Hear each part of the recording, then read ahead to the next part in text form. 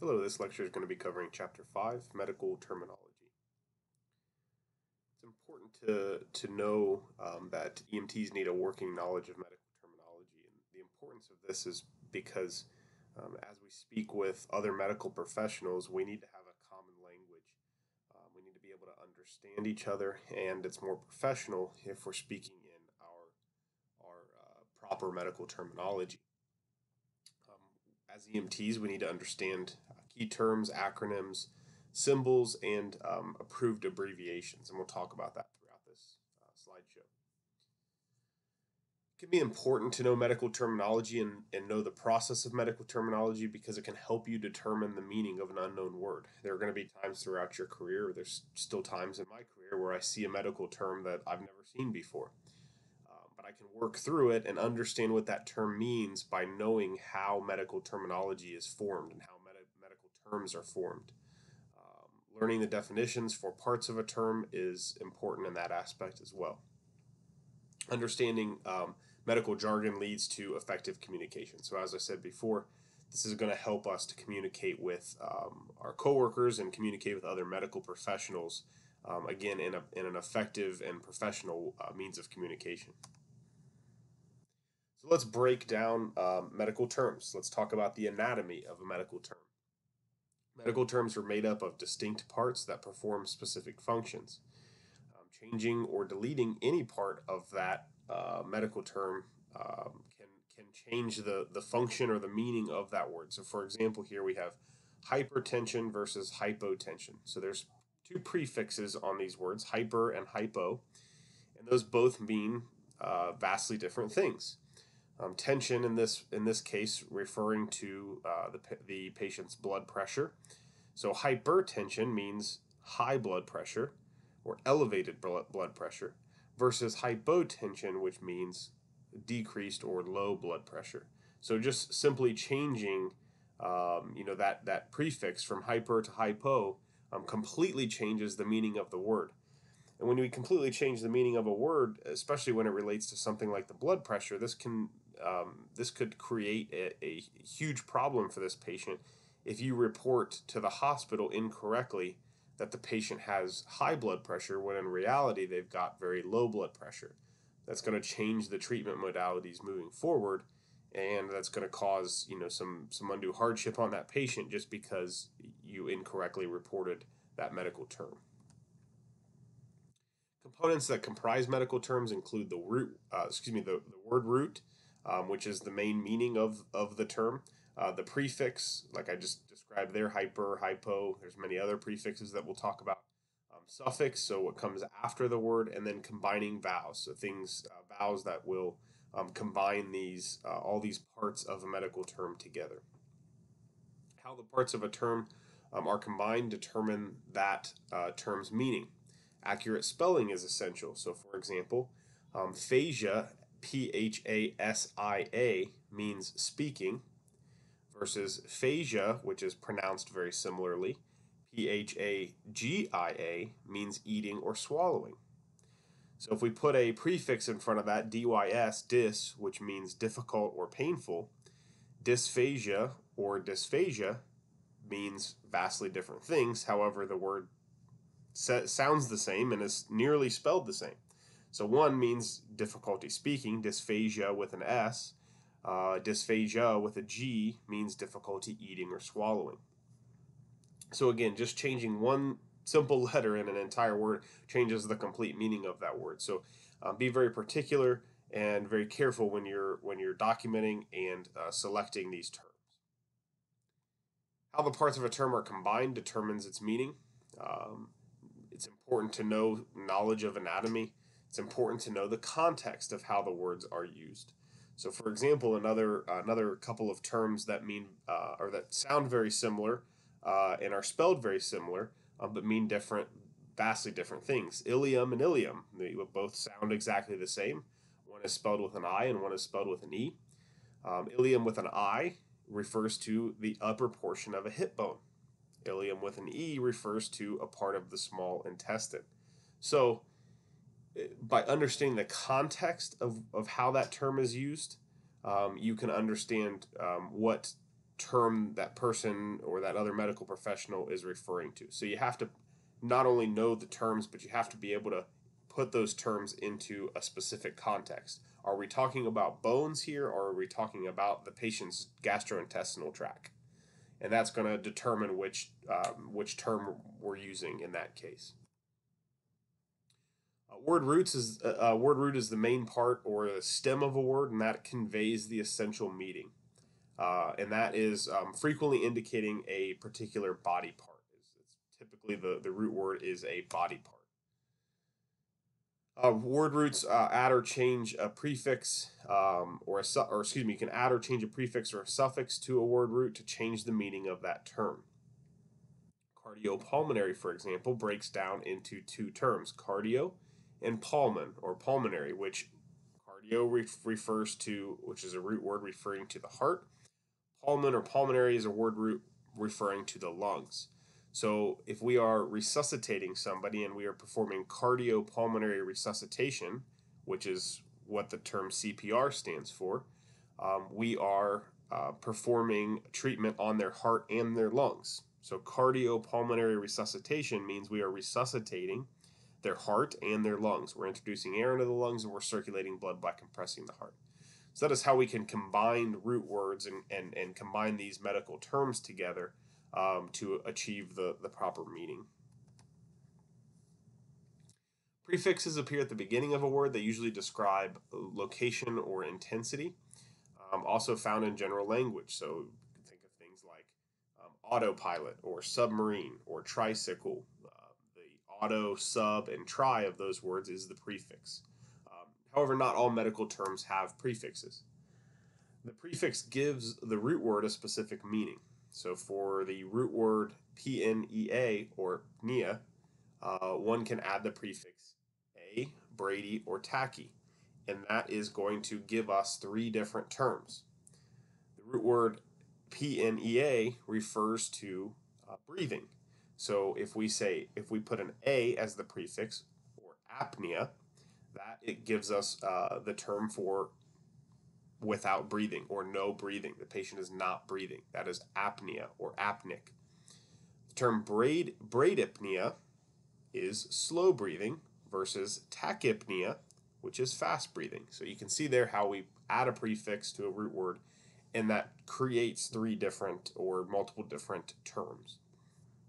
By learning commonly used prefixes, you can figure out the meaning of unfamiliar terms. Suffixes. Suffixes appear at the end of a word. It usually indicates a procedure, a condition, a disease, or a part of speech. Commonly used suffix, one of the most commonly used suffixes is itis, I-T-I-S, and that essentially means inflammation or infection. Pair that with a root word of arthro, which is the root word for joint, and that's going to create arthritis or an inflammation of the joints. So that is combining a suffix to a root word.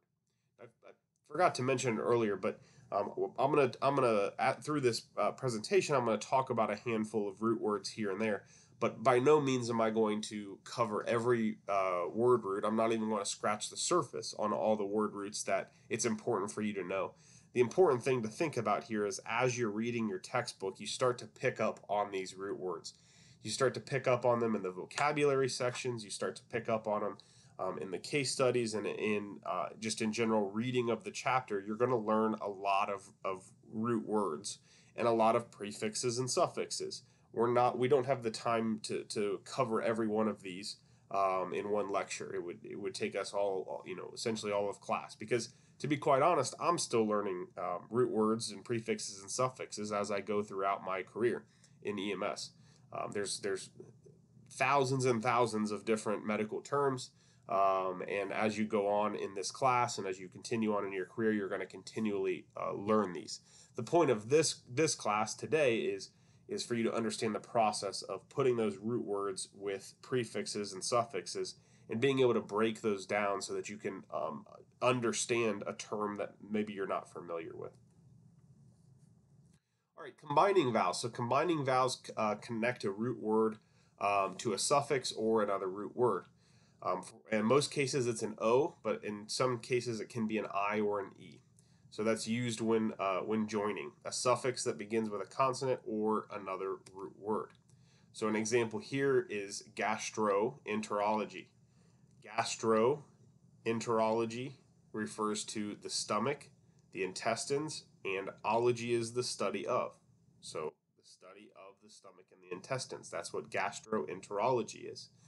We already talked about a root word just a few slides ago that was joined with an O, cardiopulmonary resuscitation.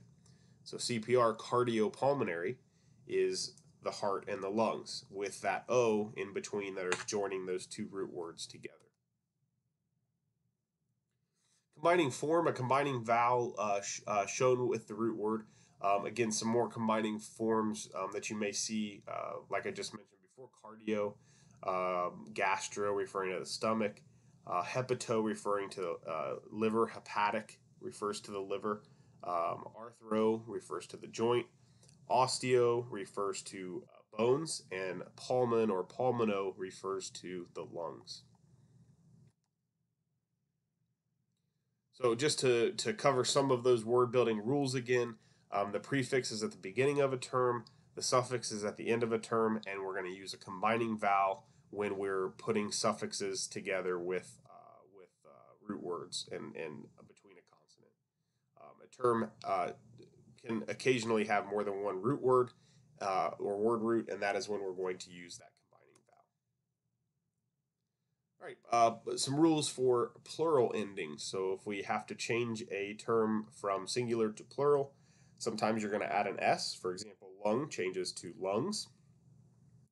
However, if you have a word that ends in an A, typically that changes. And again, these are all general rules. There are exceptions to these rules, but generally, if it ends in an A, it's going to change to AE. So vertebra changes to vertebrae. IS generally changes to ES, so diagnosis changes to diagnoses. EX or IX changes to ICES or ICES. So apex would change to apices or apices.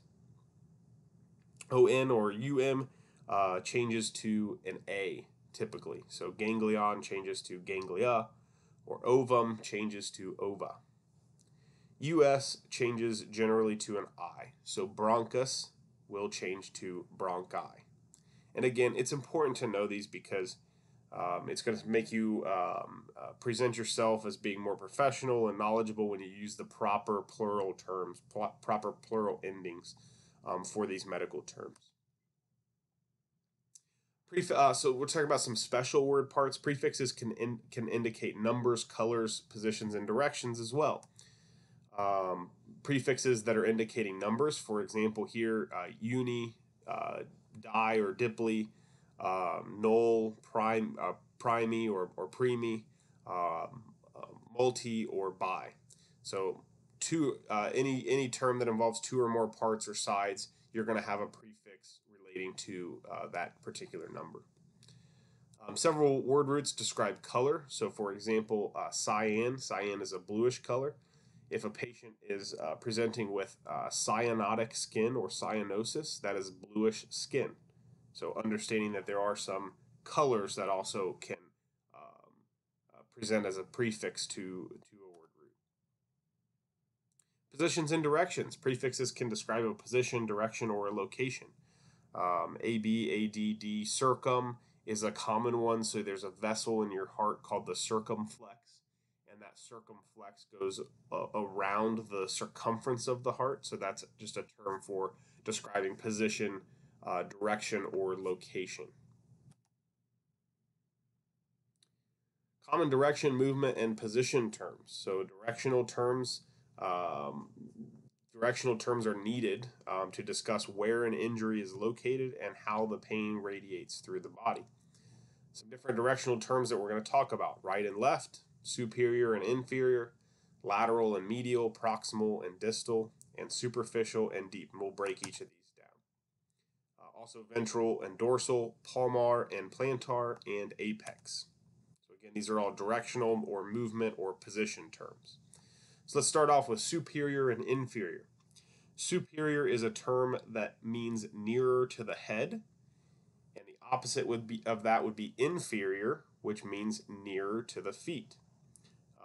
These terms describe the relationship of one structure to another. So, for example, you would say that the knee is superior to the foot and the knee is inferior to the pelvis. So, it's closer to the head from the foot and it's closer to the feet from the pelvis.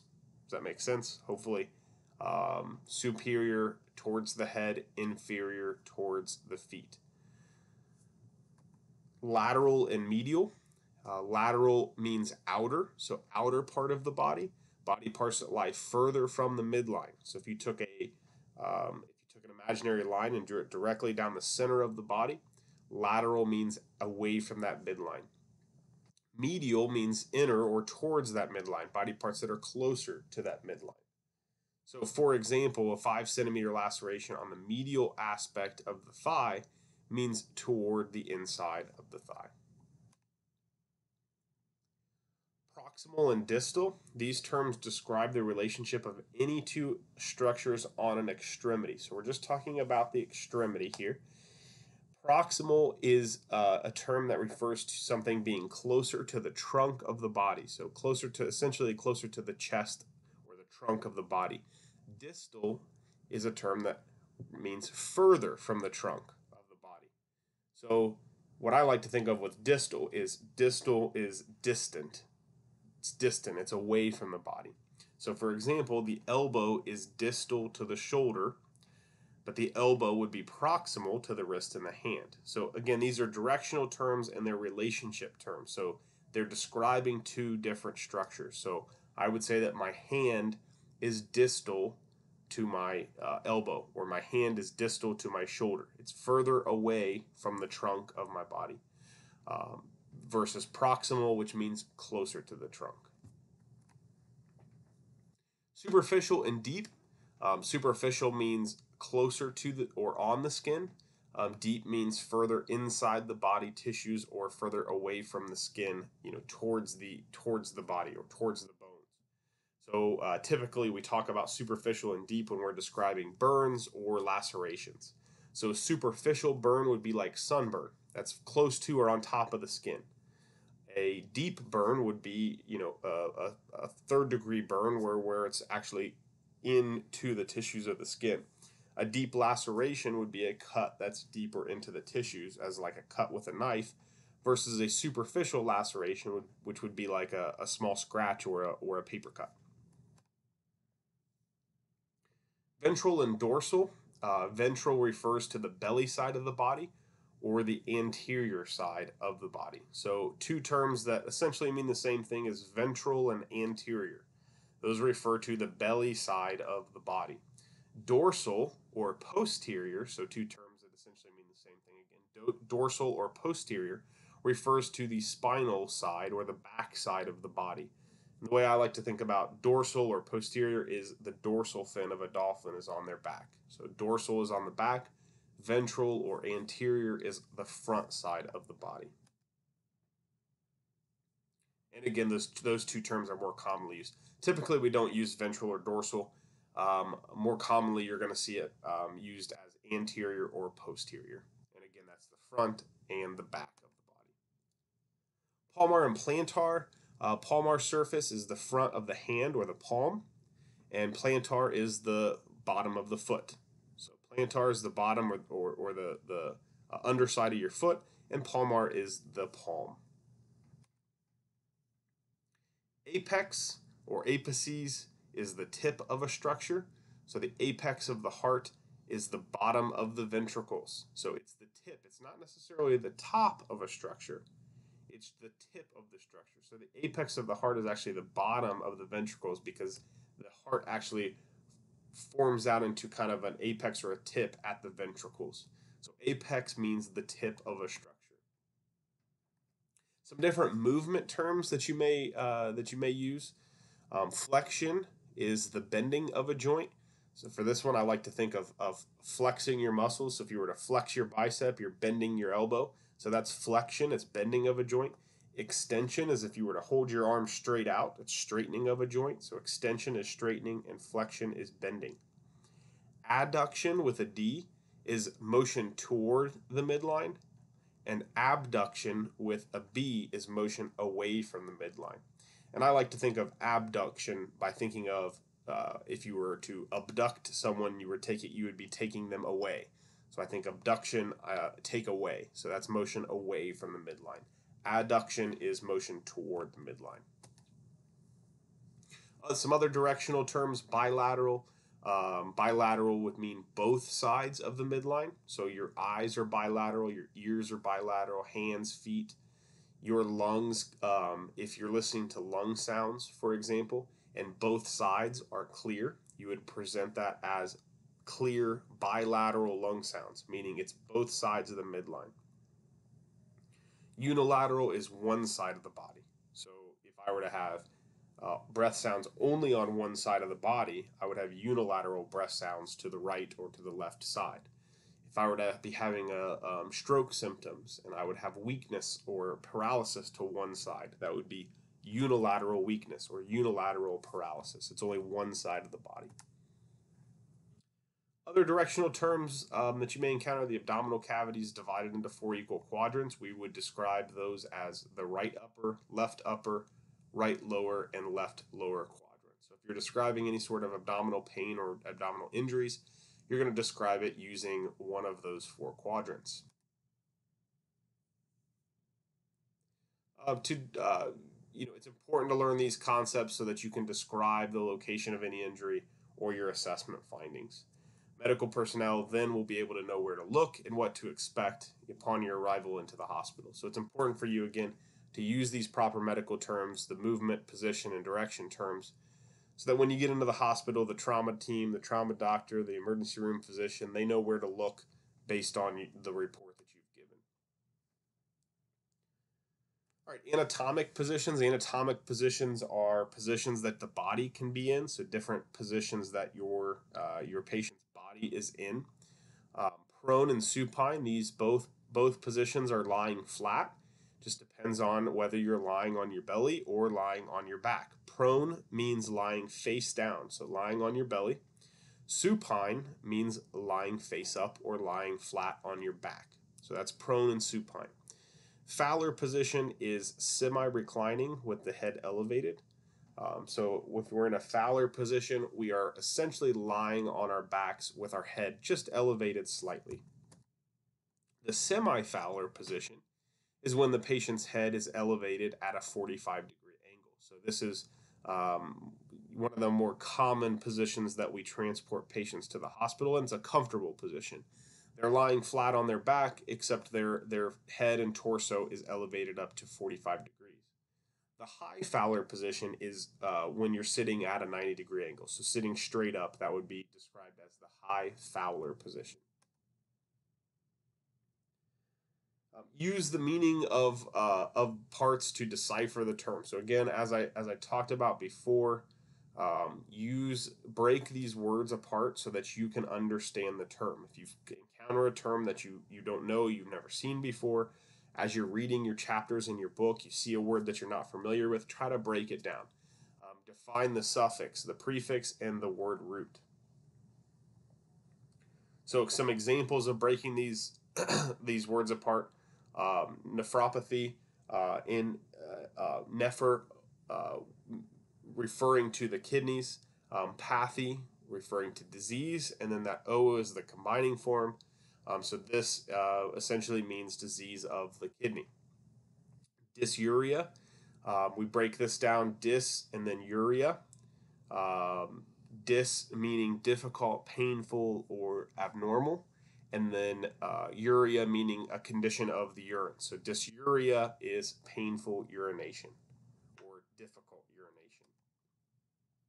Hyperemesis. Hyper is a prefix meaning excessive. Emesis is the word root meaning vomit or vomiting. So hyperemesis would be excessive vomiting. Shorthand used for communication. Shorthand can help with speed. However, you don't want to trade speed for accuracy. Use only common understood acronyms and abbreviation to minimize errors. I have uploaded an approved medical abbreviation document to the Google Classroom and to Jones and Bartlett Navigate. so that you can take a look at some approved medical abbreviations. As you go throughout this course and throughout your career, you're going to pick up on some of those abbreviations, and you'll start to be able to write in medical shorthand. This is not something that you're going to master early on. It's not something that you're really going to be, to be quite honest, you're not going to be very comfortable with it um, as an EMT coming out of EMT school. As you progress throughout your career, certainly if you move on towards paramedics or you remain as an EMT for many years, you're going to slowly start to pick up a lot of abbreviations and shorthand, and it's going to help you to write your report quicker. However, we don't write reports as much as we used to because of the advent of technology and mobile data computers and tough books for writing reports. We do a lot of typing now. So we still do use some abbreviations in our typing, but some of the shorthand symbols we don't use nearly as much because we're not writing down reports very much. Some agencies do limit the use of abbreviations. For the purposes of this class, any abbreviations that are on the approved abbreviation list that I provide to you guys through Google Classroom, you are permitted to use any of those abbreviations and certainly learn as many as you'd like.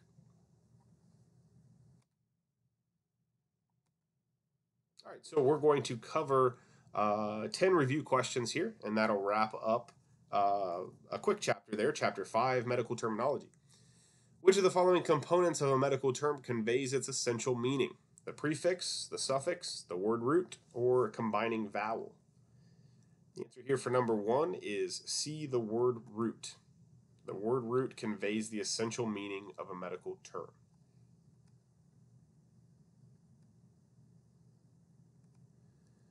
Number 2, prefixes can indicate color, conditions, body parts, or procedures.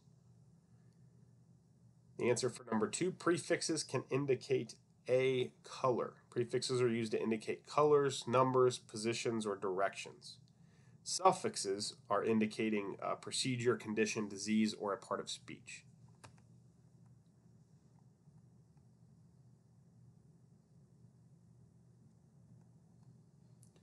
The plural form of the word bronchus is what? The plural form of the word bronchus is which of the following? And the answer there for number 3 is D, bronchi. So the plural form of the word bronchus, if you remember, if the word ends in that S or US, it generally changes to an I. So that is bronchi. D is the correct answer.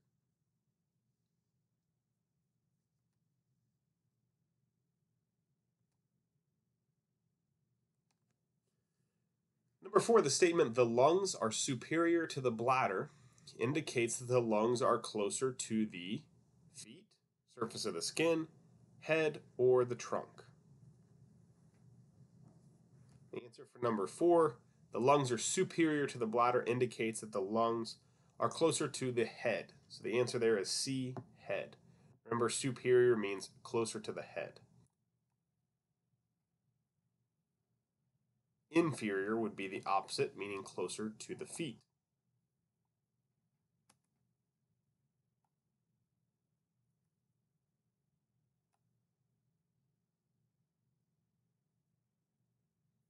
Number 5, movement of the arm towards the midline is referred to as flexion, extension, adduction, or abduction.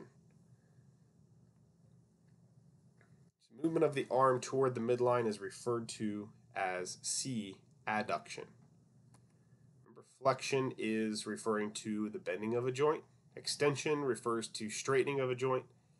Abduction is moving away from the midline. And adduction is referring to moving toward the midline. Number 6, a body part that lies closer to the midline when compared to another is considered medial, distal, lateral, or proximal. A body part that lies closer to the midline when compared to another is considered to be A, medial. Medial means toward the midline. Distal is used to describe a body part that is further from the trunk. Lateral is describing a body part that lies away from the midline. And Proximal is used to describe a body part that is closer to the trunk than another.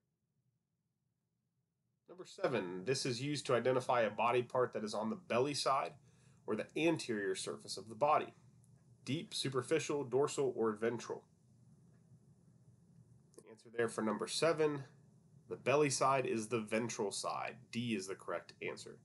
Belly side is the ventral side.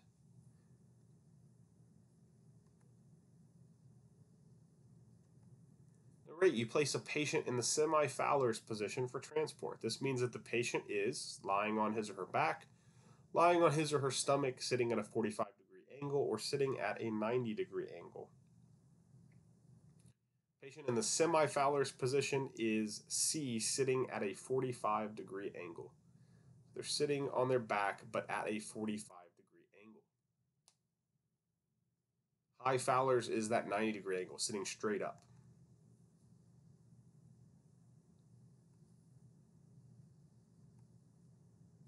Number 9, a laceration located on the plantar surface is on the sole of the foot, palm of the hand, back of the body, or front of the body.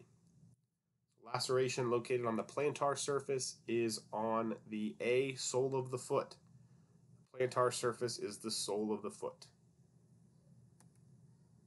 Palm of the hand would be the palmar surface.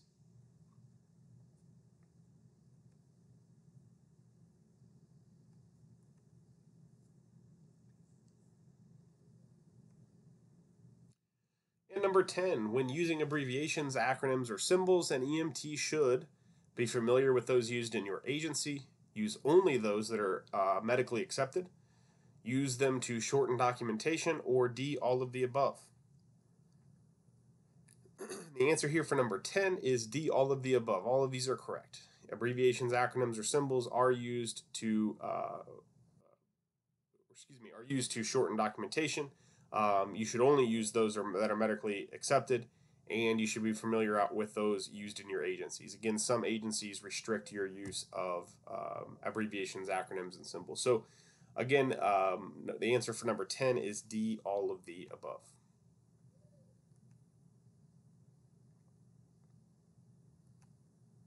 All right, and that wraps up Chapter 5, Medical Terminology. Thanks for listening.